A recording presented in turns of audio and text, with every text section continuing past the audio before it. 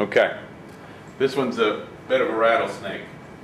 We're condensing this really heinous looking logarithmic expression. We have 3 logs. They're all natural logs. Okay, we have this 1/8 on the outside. Now again, my suggestion when you're going through these is to work from the inside out. So attack all of these logarithms first, and then we'll talk about this 1/8 at the end. First things first, we have a natural log here, a natural log here. We have this 7 in front. So the first thing we should do is raise that back into the exponential level. Remember, I've seen this a couple of times. If you're going to be condensing logs, the first thing you want to do is make sure there's no coefficients, right? It's not a step-by-step procedure, but it is something we want to be cognizant of. It's better to do this without coefficients to start. We need to move that number up. Now we've got 3 logs here, okay? Now we've got subtraction in both of these. Again, a couple of different approaches what we can do with this, but the best approach is probably just to work left to right, okay? So what do we talk about with the difference of 2 logs? The difference of 2 logs is 1 logarithm. When I want to condense them, the difference of 2 logs can become the log of a quotient or a fraction. So I'm sliding this x underneath here, writing that as 1 log. I haven't done anything with this. Okay, so we have that statement. Now here again, we've got 2 logs that are being subtracted.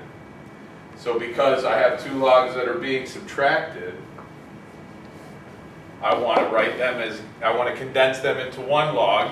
I'm going to make my bracket a little bigger here, right? Because that would be 1 natural log, but then this entire piece here goes in the numerator and this goes in the denominator. So that would be x plus 6 to the 7th power, that's a 7. X plus 6 to the 7th over x, all over x squared minus 16, like that. Try to indicate this big fraction bar because this is above that. Okay? Sidebar for a second, right? We've talked about this before. When you have, you want to call this a triple-decker fraction, you can call it whatever you want, but when you have, and let's break it down into something simple. When you have a fraction divided by an integer, right? What happens? What happens when you do division? The number gets smaller. If you're dividing a fraction by an integer, that outcome is going to be even smaller, right?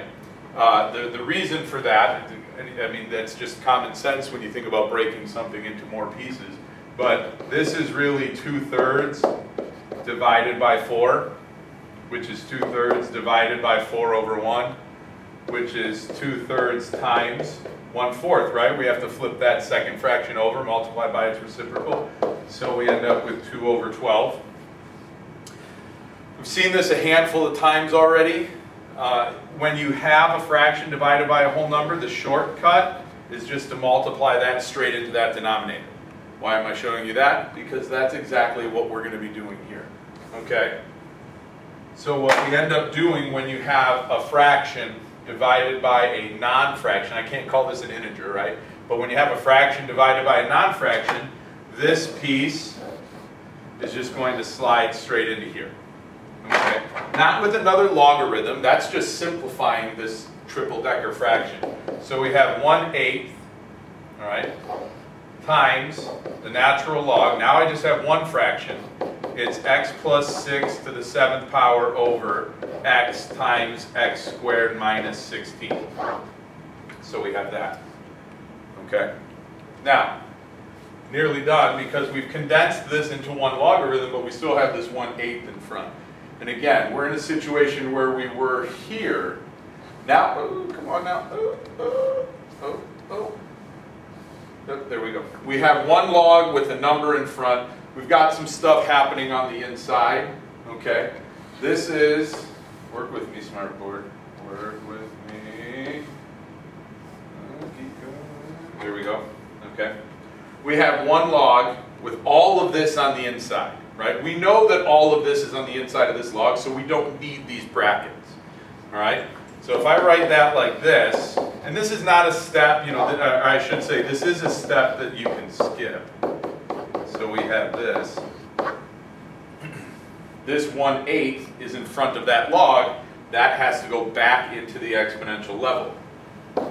So we would have the natural log. And now we do need some sort of grouping symbol to say all of this 1/8 is going up it to be an exponent for all of this. So we would have x plus 6 to the 7th over x squared minus 16. All of this is raised to the 1/8 power. Okay? And before you start going crazy with all your exponent rules and saying, well, this gets multiplied by that, and this gets multiplied by that, and you start worrying about what to do with that. If all of this is raised to the 1/8 power, and I'm not supposed to have rational exponents, then I can rewrite this where instead of raising all of this to the 1/8 power, I can put it all under an 1/8 root.